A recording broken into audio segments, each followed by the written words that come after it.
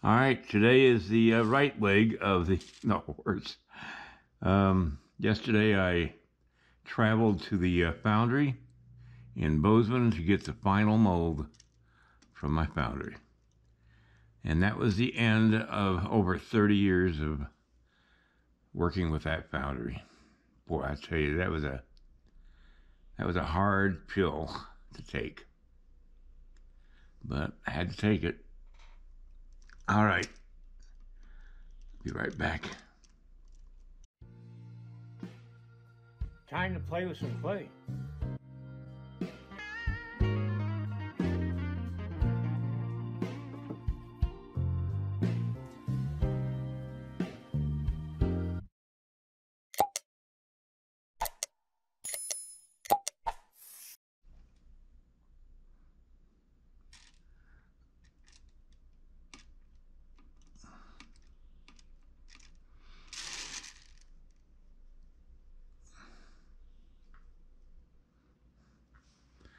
Okay, I'm not going to, like I said before, I'm not going to show everything I'm doing because I do cover it in a couple of my instructional videos.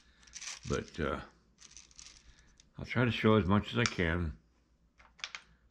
And I apologize for that. I knew I was going to run into problems when I produced the instructional videos. I knew I would not be able to show everything. And I had to figure out how much I can and how much I can't show when I'm sculpting on YouTube. But I think I show enough to give some information and maybe inspire somebody to pick up clay and play with it, to just do something with their time that they have besides playing on a computer or on a cell phone. And I'll tell you, when I started sculpting back in 1963, I think it was, I took a ceramics class in high school. And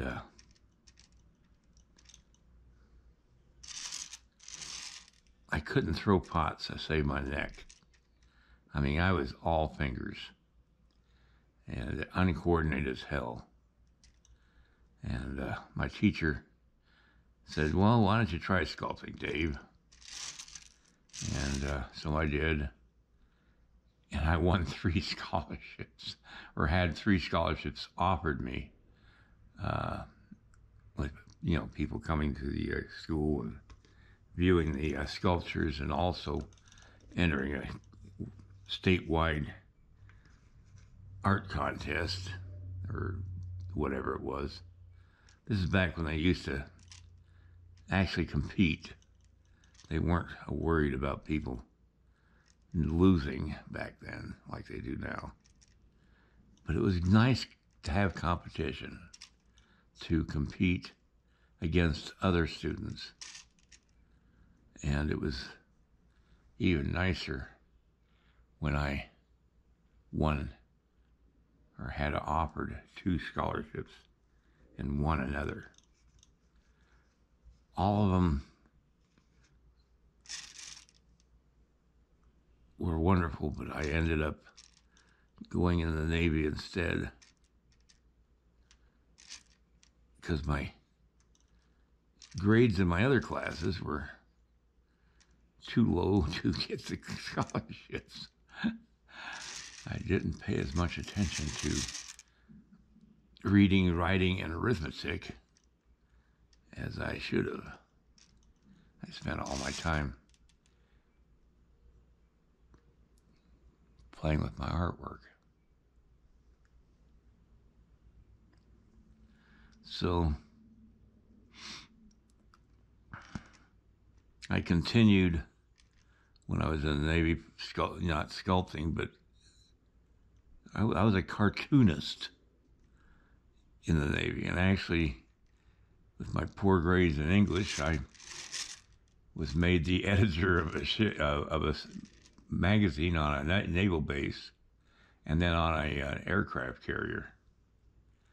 And I made the magazine one of the best 3 in the Navy while I was on the aircraft carrier. But when I got married and we moved to Utah, and I worked as a printer, or in a printing business at Deseret Press. It was a big, huge printing company in Salt Lake City. And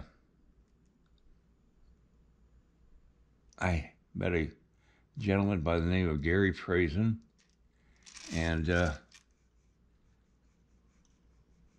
he kind of gave me a guidance, and one of his clients, John Dunlinger, my first client. Well, actually, my first client was a lady who was a secretary at the company I worked at, the Deseret Press. Her and her husband bought the first bronze I ever produced. And it was called the Frontiersman. All right, got the leg sketched in, and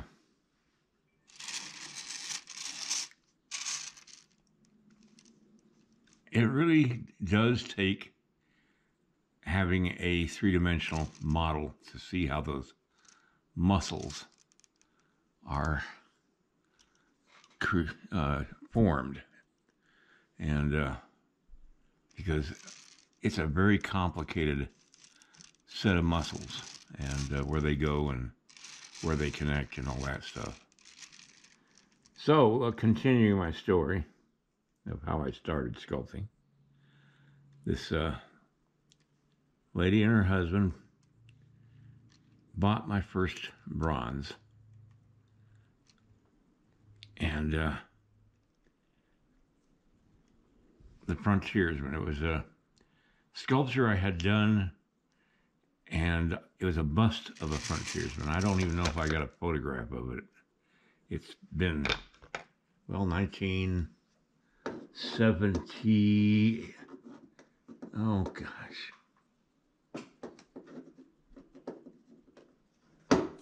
That had to be 1977, over 40 years ago. So,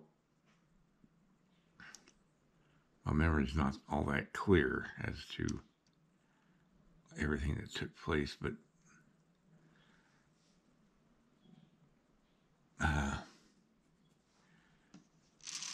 took a few of my clays over to John Dunlinger's house, which was a few miles from my house, to show him what I had, and he ended up buying several pieces, and he came into my office at the printing plant the next day and pulled out a wad of $100 bills out of his upper pocket and counted out $1,800 to pay for the bronze that he wanted. I don't remember which one it was, but he ended up buying several over a period of a few years. And that really got me started, because that told me that I could actually make a living at this. And so it was that lady and John Dunlinger that got me started. And then I got into a gallery in San Antonio with Helen Johnson. What a sweetheart that lady was. She passed away some years ago, but she got an article on me in Southwest Art Magazine, and I think it was December of, or I don't remember what year, month, but 1981, one of their issues in 1981, they ran a 7-page article on my sculptures. And surprisingly, that was the beginning. Well, I guess not so surprisingly, that was the beginning of it all. Then the oil crisis struck, and that knocked the wind out of the art market in 1981. And I ended up going to work full-time at a 7-Eleven convenience store near my house. And I worked the graveyard shift. That was a tough year. And for me mentally, it was a very tough year. My son,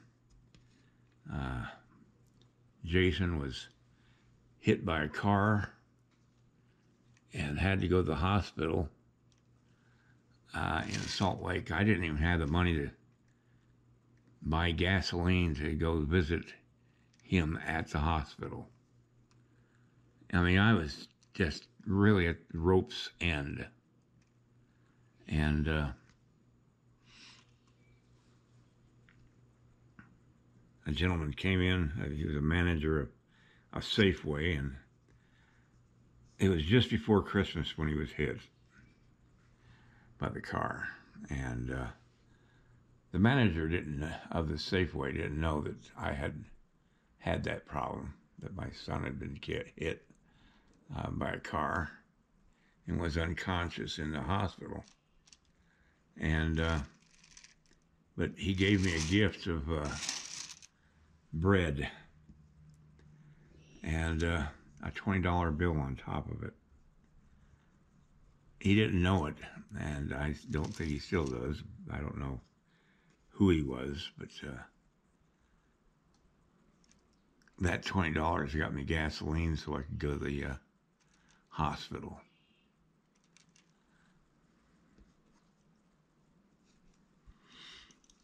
But anyway, that's how things start sometimes. I've had my moments of regret in sculpting because it's a very hard thing to be an artist. You're dependent on the economy. And when the economy's bad, you suffer.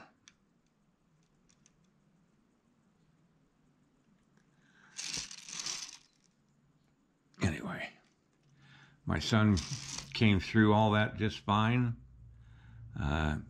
He was a little slow thinking and talking because of being unconscious for so long. He was unconscious all the way through New Year's of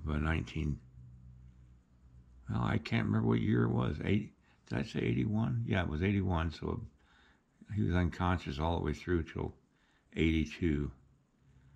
But a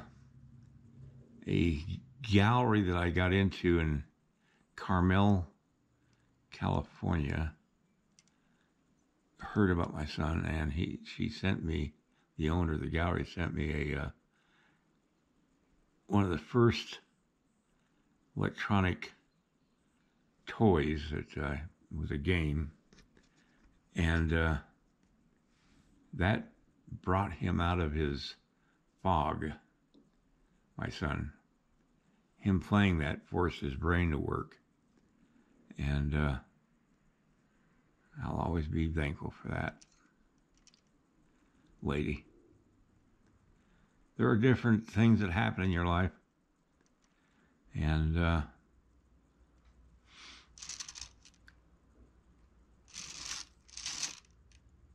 It always works out somehow. Not always for everybody. All right, I'm just doing some final little blending and emphasizing the muscles of the chest.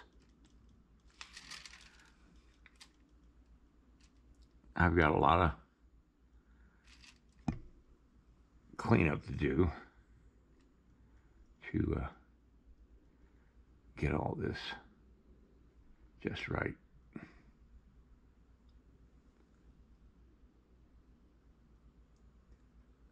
That's what takes the hours. It's just the never-ending blending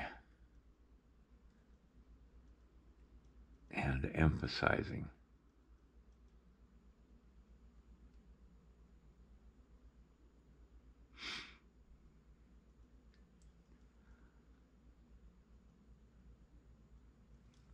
That's going to have to be it for today, ladies and gentlemen. I'll pick this up next time. And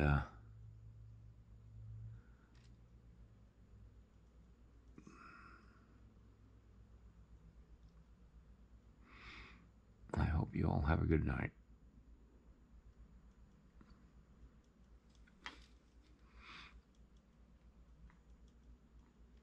Good night from Montana, where it's finally summer.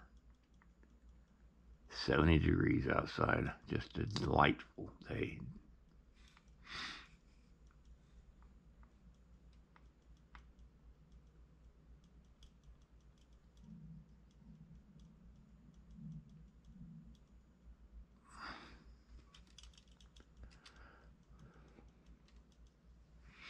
Good night.